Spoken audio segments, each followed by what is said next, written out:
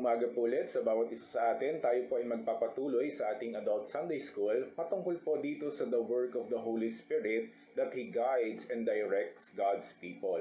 So last time na pag-usapan po natin na nagkaroon po ng pagpupulong sa Jerusalem at sinasabi po ng ilang mananampalatayang kabilang sa pangkat ng mga Pariseo na kinakailangang tuliin ang mga hintil na sumasampalataya at utusang tumupad sa kautusan ni Moises para sila ay maligtas.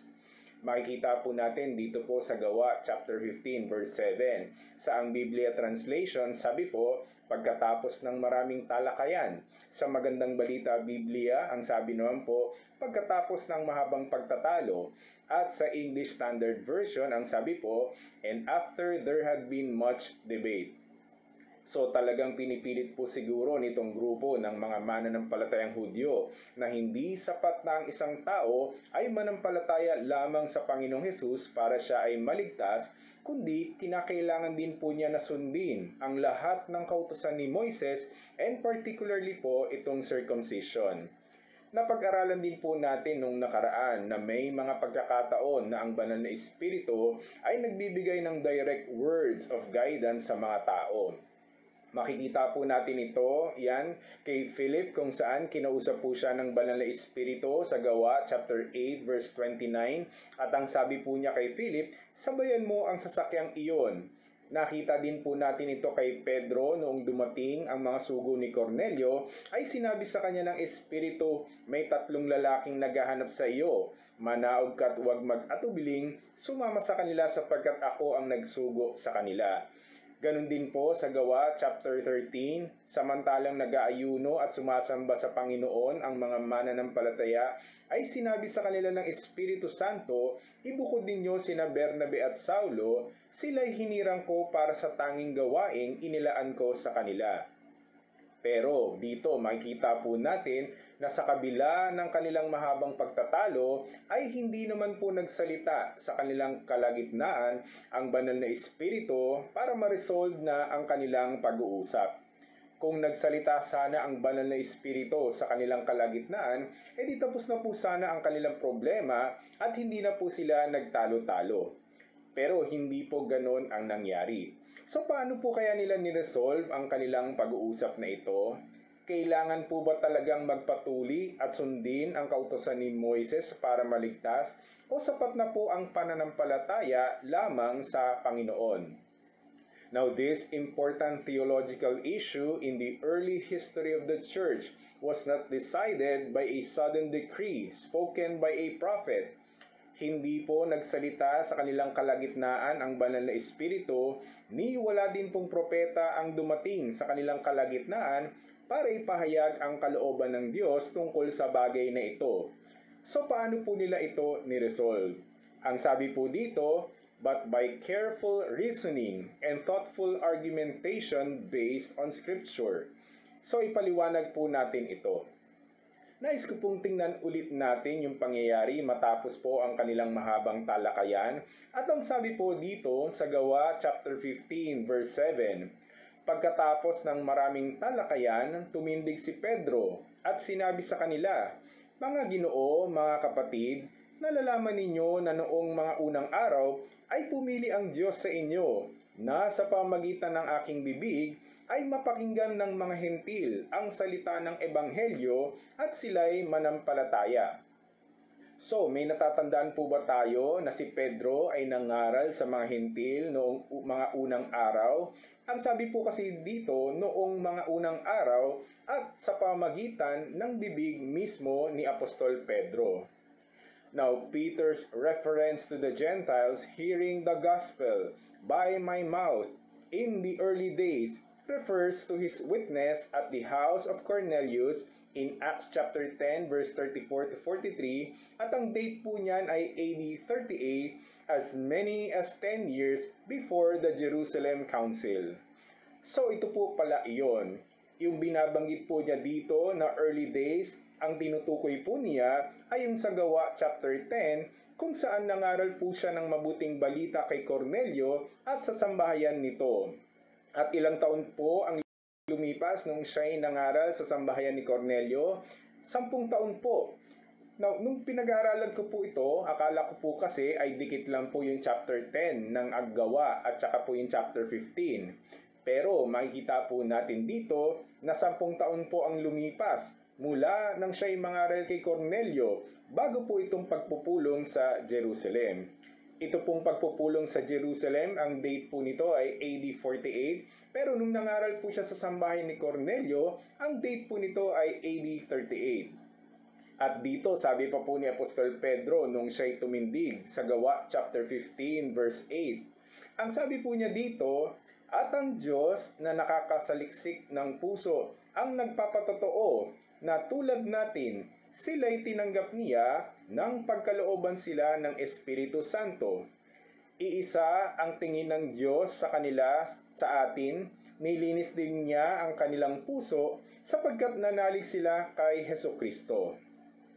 Now, Peter's reference to God having cleansed their hearts by faith may allude to the content of his vision prior to visiting Cornelius. What God has made clean, do not call common.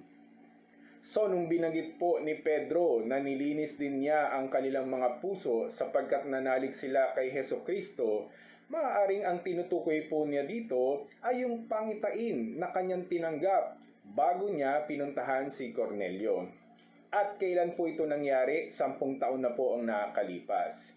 Well, napag-aralan po natin dati sa Gawa chapter 10 na bago po siya nagpunta kay Cornelio ay nagkaroon po muna siya ng isang pangitain. At nais ko pong balikan natin itong mga talata sa Gawa chapter 10 verse 11 pababa. At ang sabi po dito, nabuksan ng langit at nakita niyang inihuhugos sa lupa ang isang wari malaking kumot na nakabitin sa 4 na panulukan. Naroroon ang lahat ng uri ng hayop, mga lumalakad at gumagapang sa lupa at mga lumilipad sa himpapawid. At narinig niya ang isang tinig na nagsabi, "Tumindig ka, Pedro, magpatay ka't kumain."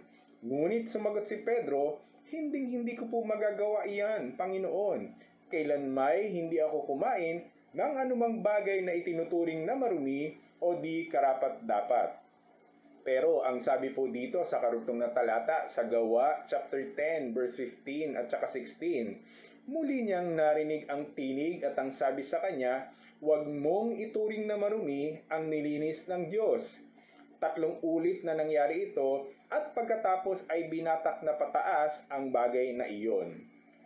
Mapapansin po natin dito, sabi po na 3 ulit nangyari, ibig pong sabihin ay binigyan ng emphasis po ito, ang kahulugan po nito kay Apostol Pedro. Napag-aralan din po natin dati na ang mga hintil ay sumisimbolo sa maruruming hayop at ang mga Hudyo ay sumisimbolo sa mga malilinis na hayop. Pero ang sabi nga po dito ng tinig sa kanyang pangitain na huwag niyang ituring na marumi ang nilinis ng Diyos. Kaya't nang dumating po ang mga sugo ni Cornelio na sumundo sa kanya, ay sumama na rin po si Pedro. Now the faith of the Gentiles at Cornelius' house is only implicit in chapters 10 and 11. But Peter referred it to explicitly here. They were saved by faith in their hearts, not by circumcision in their flesh. Siguro nakalimutan na din po ni Pedro itong pangyayaring ito kay Cornelio at hindi na niya po ito pinagtuunan ng pansin kasi 10 taon na po ang lumipas at marahil ay hindi pa po ganun kaliwanag sa kanya ang mga pangyayaring iyon. Pero pagkatapos po ng 10 taon, nung nagkaroon po ng pag-uusap patungkol po dito, ay naging maliwanag na po kay Pedro ang kahulugan ng kanyang pangitain 10 years ago at ngayon, pinatototohanan na po niya ito na ang mga hintil tulad ng mga Hudyo ay tinanggap din ng Diyos. Pinagkalooban ng Espiritu Santo, nilinis ang kanilang puso sapagkat nanalig din sila sa Panginoong Jesus. Now the argument here recalls points made in Acts chapter 11 verse 15 to 17. So sa Gawa chapter 11, mababasa po natin na nabalitaan ng mga apostol at ng mga kapatid sa buong Judea na tinanggap din ng mga hentil ang salita ng Diyos. Kaya't nang umahon si Pedro sa Jerusalem, pero ano po ang nangyari? Ang sabi po dito, siya'y pinuna ng mga kapatid na Hudyo. Now, tingnan po natin ang mga pangyayari at basahin po natin ang talata. At sabi po dito sa Gawa chapter 11 verse 3, nakituloy ka sa mga hintil at nakisalo sa kanila, sabi nila. Kaya't isinaysay sa kanila ni Pedro ang buong pangyayari buhat sa pasimula. So ikinuwento po ni Pedro ang kanyang mga naranasan sa kanyang pakikipagtagpo kay Cornelio at sa sambahayan nito. Pero tatalon po ako dito sa Gawa chapter 11 verse 15. Ang sabi po dito, nagsisimula pa lamang akong magsalita, ay bumaba na sa kanila ang Espiritu Santo gaya ng pagkababa nito sa atin noong una. At naalala ko ang sinabi ng Panginoon, si Juan ay magbabautismo sa tubig, ngunit babautismoan kayo sa Espiritu Santo. Kung binigyan sila ng Diyos ng kaloob na tulad ng ibinigay niya sa atin nang manalig tayo sa Panginoong Hesukristo, sino akong hahadlang sa Diyos? Nang marinig nila ito, tumigil na sila ng pagpuna at sa halip ay nagpuri sa Diyos. Kung gayon, sabi nila, ang mga hentil may binigyan din ng pagkakataon magsisit, magbagong buhay upang maligtas. Now imagine po nito, no? Akala po kasi ng mga Hudyo ay sila lamang ang may pagkakataon magsisit, magbagong buhay at maligtas. Kaya't nang marinig nila ang paliwanag ni Apostol Pedro, ay tumigil na po sila sa pagpuna at sa halip ay nagpuri sa Diyos. Now, balik po tayo dito sa pagpupulong sa Jerusalem. Mapapansin po natin dito siguro medyo nagalit na po dito si Pedro. At ang sabi po niya dito sa Gawa chapter 15 verse 10, kaya ngayon, bakit ninyo sinusubok ang Diyos sa pamamagitan ng paglalagay ng pamatok sa batok ng mga alagad na kahit ang ating mga ninuno ay ni tayo ay hindi na kayang dalhin? Sa ibang translation po, bakit ba marunong pa kayo sa Diyos? Sabi po niya sa karugtong, sumampalataya tayo at naligtas sa pamamagitan ng kagandahang loob ng Panginoong Hesus. Gayon din naman sila. So ipaliwanag po natin dito yung pamatok o yung yoke. Now the rabbis often use the metaphor of a yoke with reference to the law. And Peter's reference to yoke, he refers not just to circumcision, but to the whole of the Mosaic law.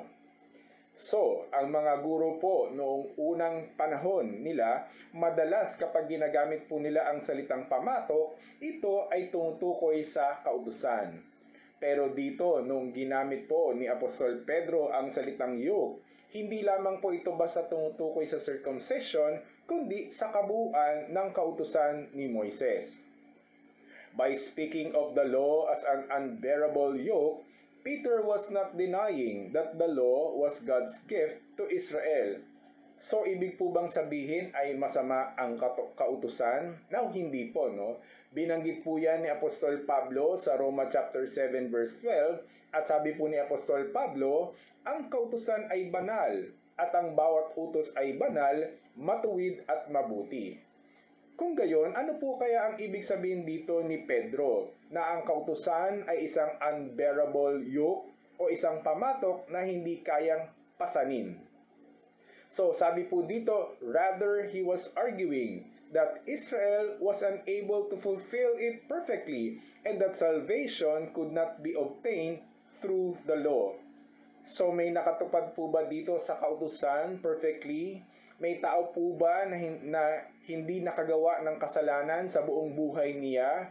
Kung ang kaligtasan ay makakamit sa pamamagitan ng pagtupad sa buong kautusan, then wala pong taong maliligtas. Dahil wala naman pong tao ang nakatupad sa buong kautusan. Nais ko din pong basahin yung sinabi po ni Apostol Pablo sa mga taga-Roma patungkol po sa mga Hudyo sa Roma chapter 2 verse 17 pababa. At ang sabi po niya dito, ngunit sinasabi mong Hudyo ka at nananalig sa kautusan at ipinagmamalaki mo ang iyong kaugnayan sa Diyos. Nalalaman mo ang kanyang kalooban at nakikilala ang mabubuting bagay sapagkat itinuturo sa iyo ng kautusan. Ang palagay mo'y taga-akay ka ng bulag, tanglaw ng nadirimlam, tagapayo sa mga hangal at tagapagturo ng mga bata, yamang natuklasan mo sa kautusan ang buong kaalaman at katotohanan.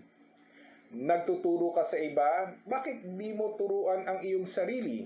Nangangaral ka laban sa pagnanakaw, bakit ka nagnanakaw? Sinasabi mong huwag mangalunya, ngunit nangangalunya ka naman. Nasusuklam ka sa mga Diyos-Diyosan, bakit ka pumapasok sa mga templo nito makapagnakaw lamang? Ipinagmamalaki mong saklaw ka ng kautusan, ngunit nilalapastangan mo naman ang Diyos sa pagsuway mo sa kautusan. Sapagkat nasusulat, ang pangalan ng Diyos ay nilalait ng mga hintil dahil sa iyo. So ano po ang conclusion po dito? Pinapakita po dito ni Apostol Pablo na kung ang mga Hudyo mismo ay hindi po nakasunod sa buong kautusan, paano po nila ito sasabihin sa mga hintil na kinakailangan nilang sundin ang lahat ng ito upang sila ay maligtas? Now, only one means of salvation exists for both Jew and Gentile. Ano po yan? God's grace in Acts chapter 15 verse 11 in Jesus Christ. Now, nabasa po natin ito sa Tagalog kanina, pero nais ko lang po ulitin sa English translation. At ang sabi po dito sa English translation sa Acts chapter 15 verse 11, "But we believe that we will be saved through the grace of the Lord Jesus, just as they will." Paul also refers to any requirement to keep the Old Testament laws as a yoke of slavery. So, balikan po natin itong yoke. Tinawag po ito ni Apostol Pablo ang kautusan na pamatok ng pagkaalipin. Now, sabi po dito sa Galatia chapter 5 verse 1 pababa, ang sabi po niya dito, "Para sa kalayaan ay pinalaya tayo ni Kristo, kaya't magpakatatag kayo at huwag pasakop na muli sa pamatok ng pagkaalipin." Ituloy po natin sa verse 2, ang sabi po ni Apostol Pablo, "Akong si Pablo ang nagsasabi sa inyo, kapag napatuli kayo, pinawawalang kabuluhan ninyo si Kristo." So kapag sinasabi po ng mga Hudyo na hindi sapat ang ginawa ni Kristo sa krus, at kapag sinasabi po nila na kinakailangan magpatuli pa din para maligtas, ang sabi po dito, pinawawalang kabuluhan ninyo si Kristo. Sinasabi ko sa inyo at sa sinumang napatutuli, kailangan sundin niya ang buong kautusan. Pero ang sabi po sa karugtong sa Galatia chapter 5 verse 4, ang nagsisikap na maging matuwid sa paningin ng Diyos sa pamagitan ng pagtupad sa kautusan ay napahiwalay na kay Kristo at wala ng karapatan sa habag ng Diyos. By contrast, Jesus calls people to take His new yoke upon them, a yoke that is easy. At makikita po natin yan sa Matthew chapter 11 verse 29. Now, normally, kapag binabasa po natin itong Mateo chapter 11 verse 29, usually sinasabi po natin at ini-interpret po natin itong yoke na minsan po mga problema, minsan po yung pagiging tagasunod ni Kristo. Well, hindi naman po masama o mali ang mga iyon. Pero nais ko pong ipaliwanag na kung ang kautusan ay sinasabing yoke of slavery, then may isang yoke po dito na ino-offer ang Panginoong Hesus. Isang yoke na maginhawa at magaang dalhin kumpara sa yoke ng isang pagiging alipin. So, tingnan po natin itong mga talata. Ang sabi po niya dito sa Mateo chapter 11 verse 28 pababa, "Lumapit kayo sa akin, kayong lahat na nanlulupaypay at lubhang nabibigatan, at kayo'y bibigyan ko ng kapahingahan. Pasanin ninyo ang aking pamatok at matuto kayo sa akin, sapagkat ako'y maamo at may mapagpakumbabang puso, at makakatagpo kayo ng kapahingahan para sa inyong mga kaluluwa. Sapagkat madaling dalhin ang aking pamatok at magaan ang aking pasan." So ipaliwanag po natin itong pamatok. Now the wooden frame joining two animals, usually oxen, for pulling heavy loads was a metaphor for one person's subjection to another, and a common metaphor in Judaism for the law. The Pharisee interpretation of the law, with its extensive list of prescriptions, had become a crushing burden, but was believed by the people to be of divine origin. Jesus' yoke of discipleship, on the other hand, brings rest through simple commitment to Him. Bakit po madaling dalhin ang pamatok ng Panginoon? Bakit po magaang ang kanyang pasan at may kapahingahan po dito? Dahil po kasama po natin ang Panginoon at siya po ang tutulong sa atin upang matupad po natin ang kanyang mga utos. Ano po ang comparison ng kautusan at ng kautusan ng Panginoong Hesus? At dito po ako magtatapos. Ang sabi po dito sa unang 1 chapter 5 verse 3, sapagkat ito ang pag-ibig ng Diyos, na ating tuparin ang kanyang mga utos. At ano po ang description sa utos ng Panginoon? Ang kanyang mga utos ay hindi pabigat. So dyan po muna natin puputulin ang ating Sunday School at atin pong itutuloy ito sa susunod na linggo. Tayo po muna ay magwakas sa isang panalangin. Amang Diyos, salamat po ulit sa aming pinag-aralan. Napag-usapan po namin ang mga pamatok. Tunay na pamatok na burden po ang kautusan. In a sense na hindi naman po namin kayang tuparin ang lahat ng ito. Kaya salamat po Panginoon sapagkat nag-offer ka ng isang pamatok.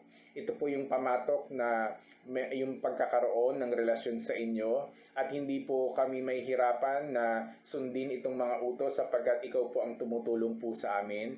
Salamat po Panginoon sapagkat sa pamamagitan ng biyaya kami ay naligtas. Tulungan niyo pa po kami na maunawaan ang iyong mga salita sa next Sunday sa pagpapatuloy po na aming pag-aaral at ina-appreciate po namin talaga ngayong umaga na sa pamamagitan ng biyaya ay kami ay pinalaya sa pamamagitan ng pagsunod sa buong kautusan at sa pamamagitan ng biyaya lang po kami maliligtas. Purihin ka o Panginoon at pasalamatan at ang lahat na ito ay ang aming dalangin sa matamis na pangalan lamang na aming Panginoong Hesus. Amen. Magandang umaga po ulit sa bawat isa sa atin.